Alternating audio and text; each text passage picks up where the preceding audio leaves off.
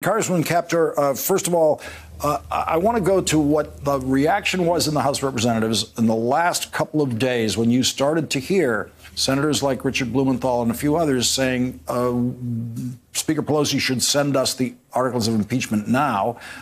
They have reversed themselves, the ones who started to say those things, because it seems Speaker Pelosi is in complete control of what this strategy is. What was your reaction in the House when you heard those senators start to make their own suggestions about it?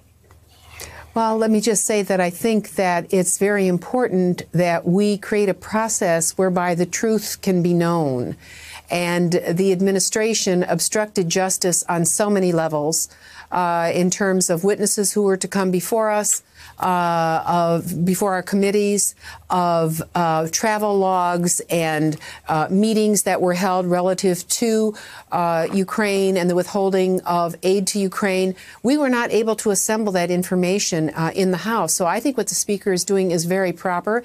And I'm glad to see that the Senate, which was less focused on what we've been doing in the House, are paying attention and seeing that this temporary pause is an effort to obtain the truth. And I think when John Bolton came out and made some indications that he was willing to come and testify, I think that began to move the dial.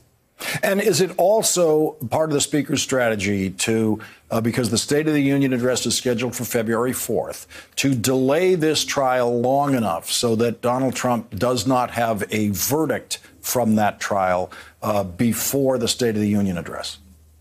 Well, that sounds like a good strategy to me.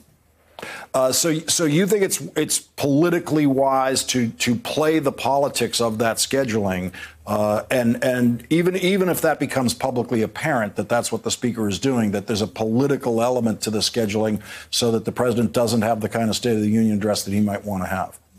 Well, everything that we do is political, but I think that if we can, in fact, have clarity from the Senate a little bit more on the kinds of witnesses they will call, what we were not able to do in the House, which is so vital to making sure that we abide by the strictures of the Constitution. No one is above the law. I can tell you, in terms of my own committee, the fact that Secretary Perry, who led the U.S. delegation to Ukraine back in May when the new president of Ukraine was sworn in, and he was unwilling to give us his travel logs. He was unwilling to tell us with whom he met, what he did. Informally, he would say things to me. He would never say it on the record, and he's left the administration. Oh, my goodness.